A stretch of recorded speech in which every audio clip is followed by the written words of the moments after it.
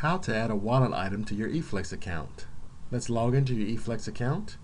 Type in your username and password. Click Login. Once you log in, click My Profile. In the drop-down, select My Profile. Scroll down. In the Wallet section, you're going to click Add.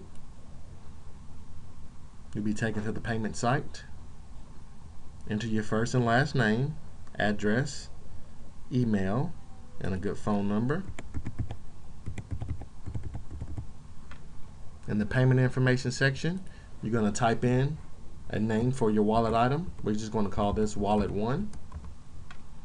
If it's a credit card, you come here, type in that credit card number.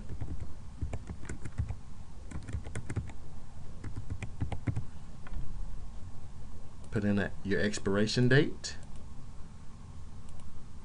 and put in your security code.